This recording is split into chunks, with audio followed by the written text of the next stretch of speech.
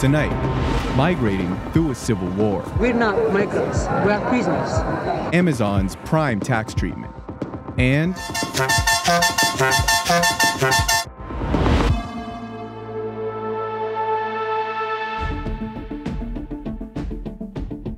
President Trump is still fighting with California to deploy members of the National Guard to combat illegal immigration. California is the only state bordering Mexico that has a Democratic governor, Jerry Brown, and Trump dissed him on Twitter this morning over, quote, his very porous border. But Brown said he and Trump are close to a deal, while also making it clear he doesn't agree with the president's position on immigration. This is highly political, highly political. I'm trying to not feed the fires of prejudice and fear, but enforce the law, deal with this anomaly of millions of people here that are not lawful, that don't have documentation, and somehow work it through. Russia's facing disciplinary action from FIFA over charges of fan racism. A spokesperson for the organization confirmed that it started proceedings against the Russian Football Union, just ahead of the World Cup finals that are set to kick off in Russia in June. During a match last month, fans in St. Petersburg reportedly shouted monkey chants at black players on the French team. Fan behavior in St. Petersburg also prompted 2 other racism cases this season. RFU said the people responsible for the racist acts should be punished. Мы ищем тех людей, которые кричали, и как только они будут найдены, они, на мой взгляд, не должны появляться на футбольном стадионе. Neil Gorsuch, Trump's pick for the Supreme Court, sided with liberal justices today in a decision that could make it harder for Trump to deport people.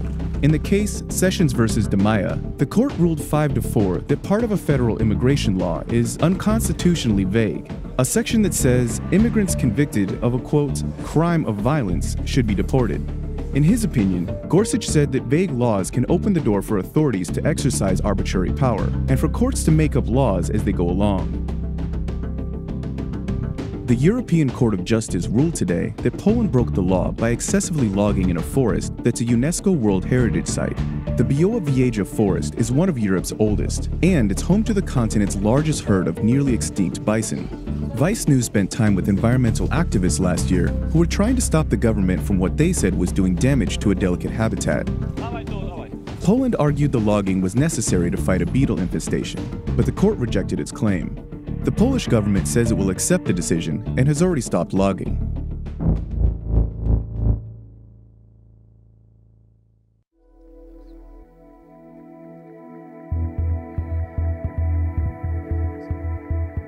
Yemen's civil war has now entered its 4th year, leaving the country's citizens stuck in the middle of a proxy battle between the Saudi-led international coalition and Iran-backed rebels. It's led to the worst humanitarian crisis in the world. But that hasn't stopped one group of people from trying to get in: migrants from the Horn of Africa. In 2017 alone, more than 87,000 came to Yemen.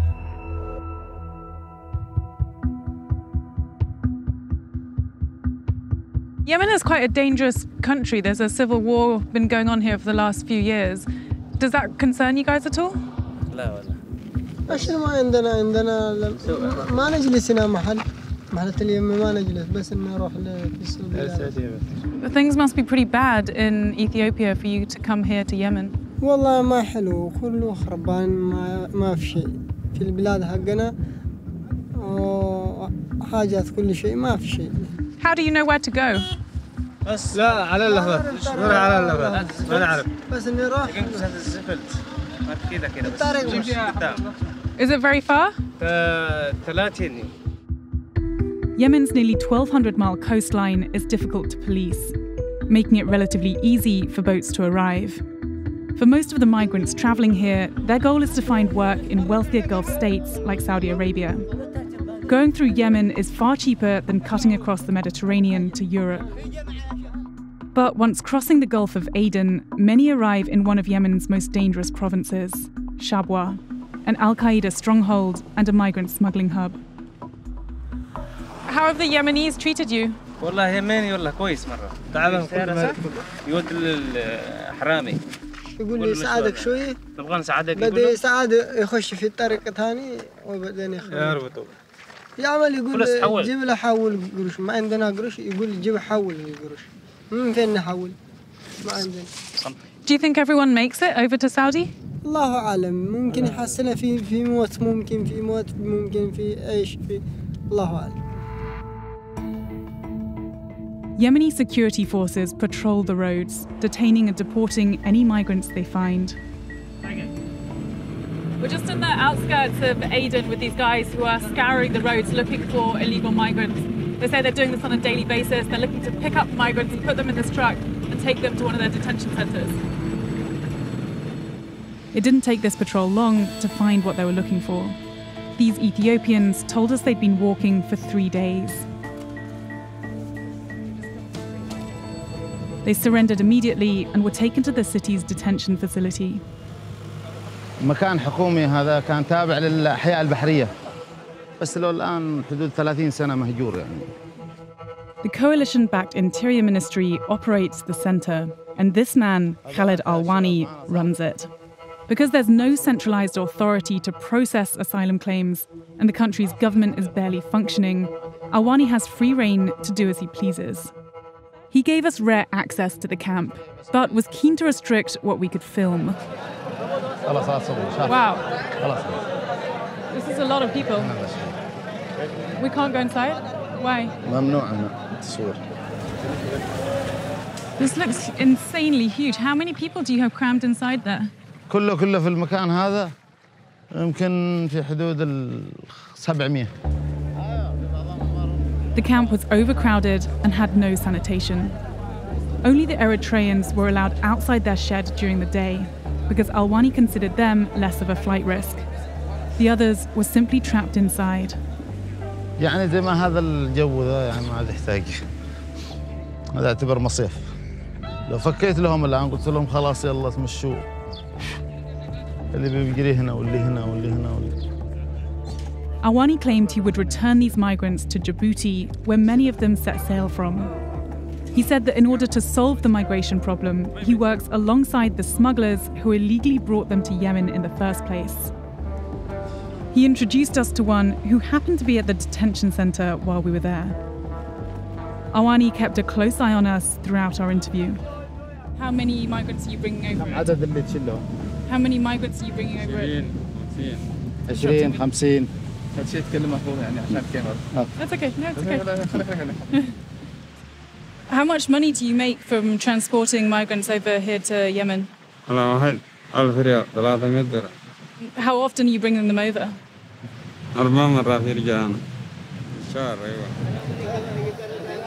How much does the government pay you to do this? To detain the migrants and then to transport them back to Djibouti? العمل هو وطني أكثر ما هو موضوع يعني ربح وما ربح. لكن برضه ما أقدر أقول لكم إنه والله إننا نخسر كذا. We asked again if we could film inside the shed, but Alwani refused. إحنا نقوم بإعادتهم عبر البحر والبحر خطير. فإذا صار فيهم شيء هذول ما في شيء يثبت. لكن كاميرتكم بتثبت إن هذول كانوا موجودين في المكان هذا. So you're saying that you don't want us to film inside because you don't want it to come back to you that these guys might die? أيوه. Is that because that's happened before? حصل يعني قبل أسبوعين يعني أنا وصلتهم لما جيبوتي ورجعوا في قلبة ثانية وانقلبت فيهم وماتوا.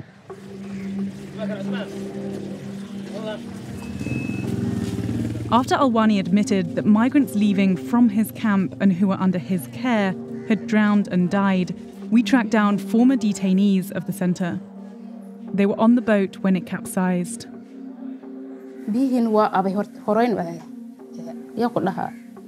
mid oo orme eh naya hargan qabso hargan hargi hadii saanan waqti saako soo fuulahay hirki baf bihi baf mar waa sii deena mar harga ka kaka wallahi dib saharir. How many people did you watch drown?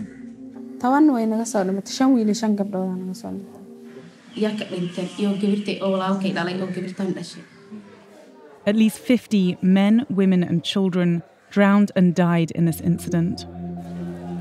Are there any human rights abuses that take place in here?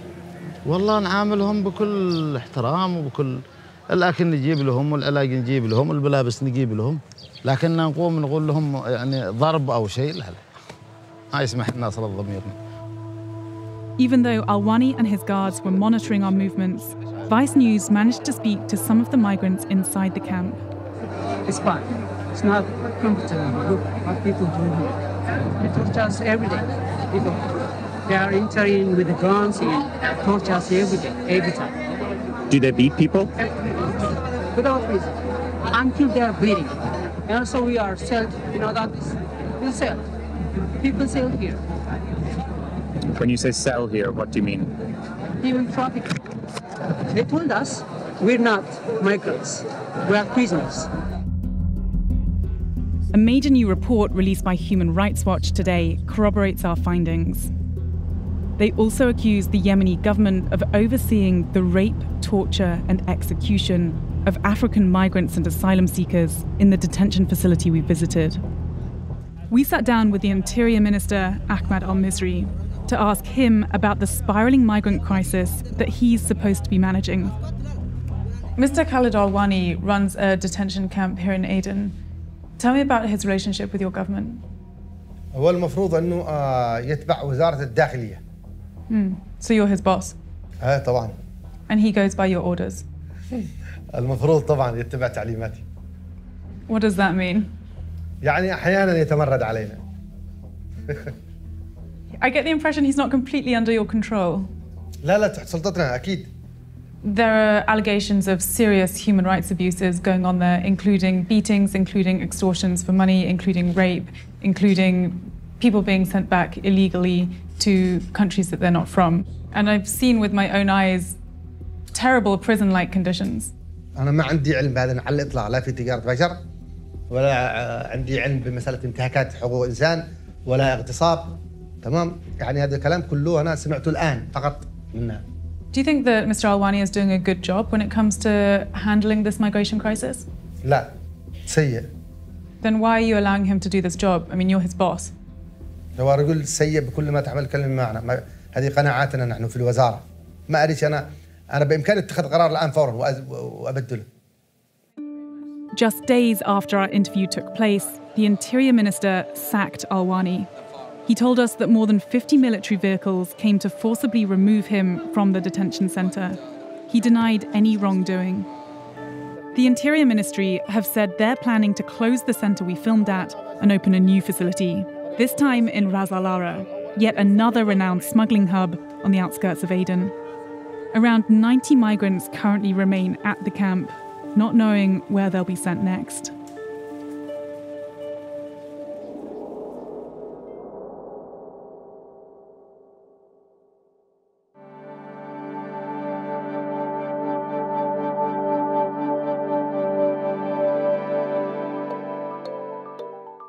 It's tax day today, and in a feat of spectacularly bad timing, the IRS's payment page went offline, adding new misery to an annual deadline that's already a headache for most Americans.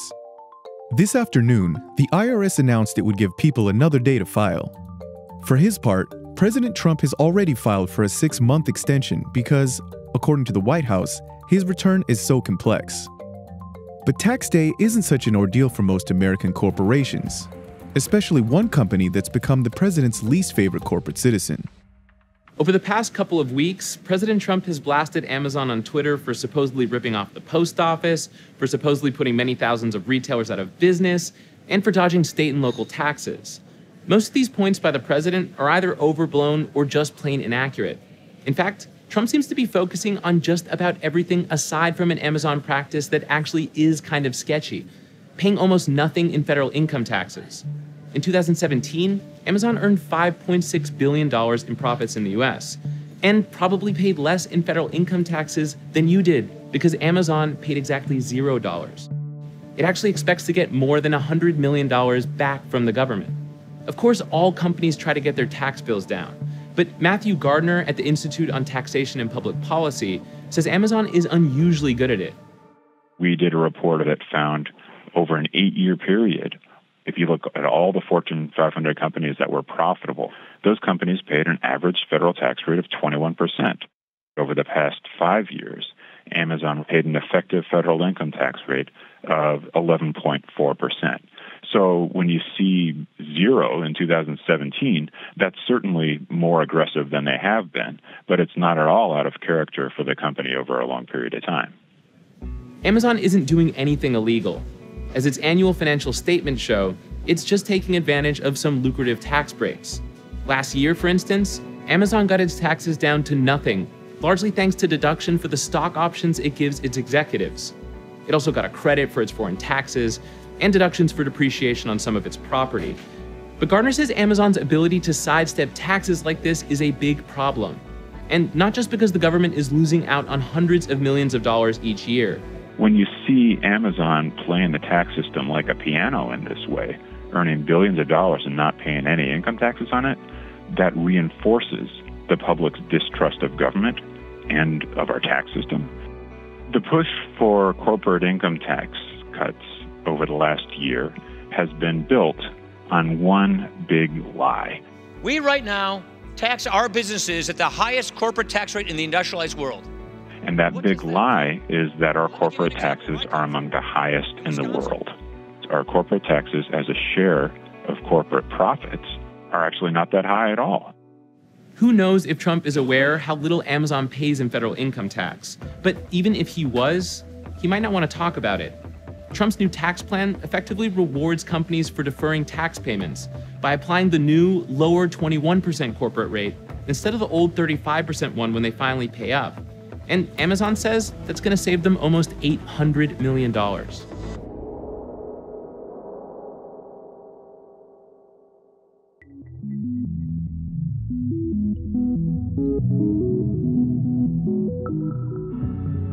Businesses in Florida and Georgia both rely on the same river basin, but the neighboring states disagree on how much of the river's water can get taken out of the river.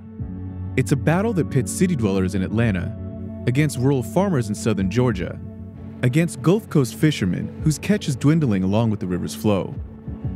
The fight's been going on for years, but in 2013, Florida Governor Rick Scott took it a step further. He announced plans to sue Georgia directly in the Supreme Court.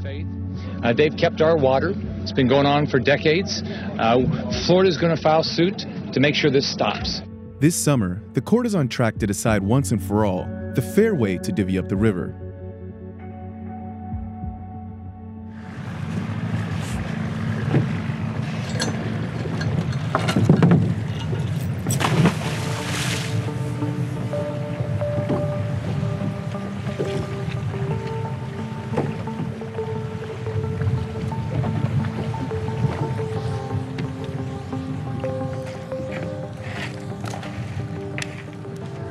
That's what you call working at the bottom when you move your tongue like that. Hold them up.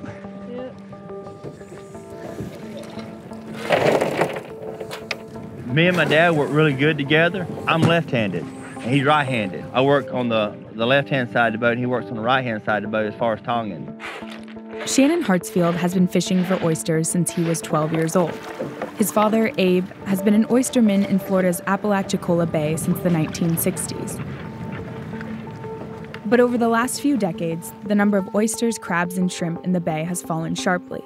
And that's because less fresh water from the Apalachicola Chattahoochee Flint River Basin, or the ACF, is flowing into the bay. We never had sea urchins in our oyster bars before.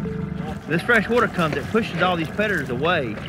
And right now, the salinity has changed drastically. How many people left are making a full-time living as an oysterman? You can count the boats. I mean, literally, you can count the boats. On prettier days, I've seen 1 or 2 boats more. A decade ago, Shannon says there were as many as 500 oystermen on the water. Their problems start over 300 miles away, at the head of the ACF Basin in northern Georgia. Its rivers flow south past Atlanta, down along Georgia's border with Alabama and Florida, before ending in the Apalachicola Bay. Down here, at the bottom of the basin, water withdrawals are only around 30 million gallons per day. Florida contends that Georgia is taking more than its fair share of water in the basin, which warrants a cap on Georgia's use. Georgia, for its part, disputes that a cap will offer Florida any relief. That's because any redistribution of the water would have to be done by the Army Corps of Engineers, a federal agency that controls 5 dams in the ACF basin. Even after the Supreme Court makes a decision, the Corps are the ones to turn the tap on and off for Florida. On the face of it, Florida seems to have a case. In the upper parts of the basin, water withdrawals are around 650 million gallons per day, more than half of which is used by Metro Atlanta. But Catherine Zitch, the water planner for the Atlanta Regional Commission, doesn't think it's fair to blame the city. So we're returning 70% of what we're withdrawing, which is all about innovation, investment, and infrastructure. You know, when you look at the river, you just think, hey, there's a river just like any other river, and clearly we as Atlantans are just bringing our buckets out here and taking it back to our homes. But in reality, this is a highly managed system. Do you think that Georgia's water use is harming Florida? I think the number one problem we have in this basin is lack of rainfall. And when there is a lack of rainfall, we all have a role to play in lowering that water demand. But when it's not raining, we are all in a drought condition. Further downstream, in southwestern Georgia's farmland, the problem continues. Water withdrawals down here are more than 900 million gallons per day, 60% of which is used for agriculture. But in 2010, the legislature put a moratorium on new irrigation permits. For farmers like Murray Campbell, it felt like the state was blaming them. We are a large user. We grow a lot of sweet corn down here now, and we put it on a truck and we ship it to the Northeast. And y'all go to a supermarket up there and you buy it. Who utilizes that water? We're doing something that needs to be done. Now we need to do it wise. Murray is sympathetic to the oystermen in Florida, but he thinks their expectation of restoring water to the bay is unrealistic. You'd have to take out nearly all of the irrigation that we have down here now. So you're saying all farming would cease to exist? It shouldn't, and it won't. And you don't just pick one over the other and say, this use is more important than this use. But our economy down here is based off this irrigated land. On average, about 1.6 billion gallons of water is withdrawn from the ACF each day. But population growth, drought, and climate change continue to put pressure on the shared system. Back in Apalachicola, Shannon is waiting. The case was argued in January, and a decision is expected by June. If the Supreme Court sides with Georgia in this case, what will you do? I'll probably have to move from here. And I'm not seeing a future in the Bay.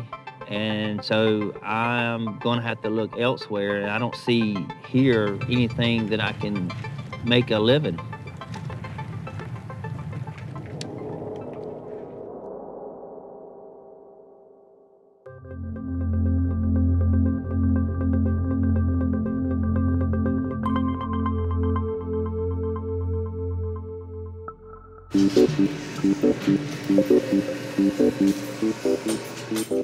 Jay Vance, who's dubbed himself J-Bot, has been touring and performing with different bands for over 20 years. But he's built most of his bandmates. She plays faster than your stupid drummer. He started out by playing with human bandmates, but it didn't work out. I can't get along with people, so it's a lot easier to just build robots to play with. To have to wait for a bassist to tune his bass and stuff, or to someone's playing and they just can't get that riff, and I'm like, I could program a robot to do your riff, man. Yeah.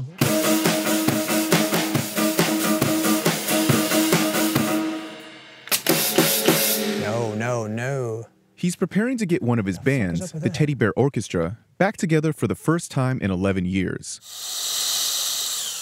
The group is made of salvage parts, held together with levers and pulleys. Where's the input? Oh, right. And the whole thing is powered by pneumatic air pressure. The air cylinders comes down and press it, and then the elastic pulls it back up. He uses a sequencer and a MIDI keyboard to choreograph and write the music.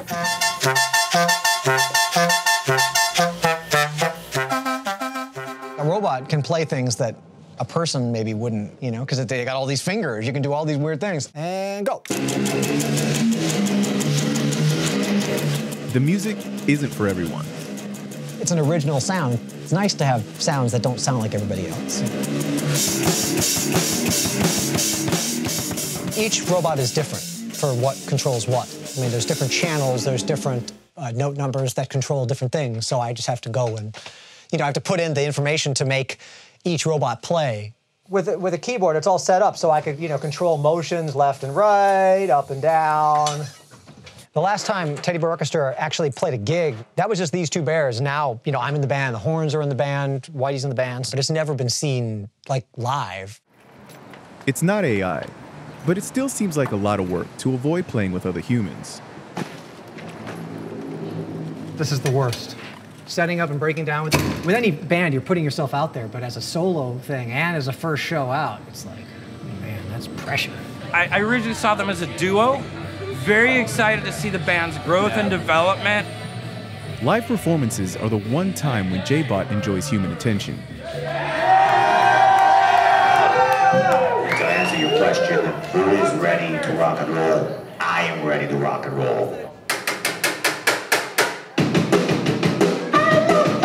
I like a whiskey. I like a whiskey.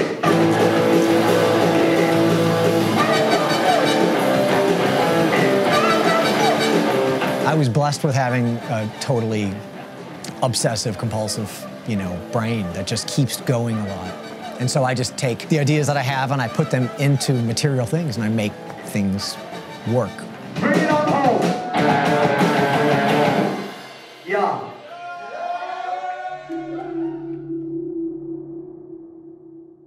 That's Vice News Tonight for Tuesday, April 17th.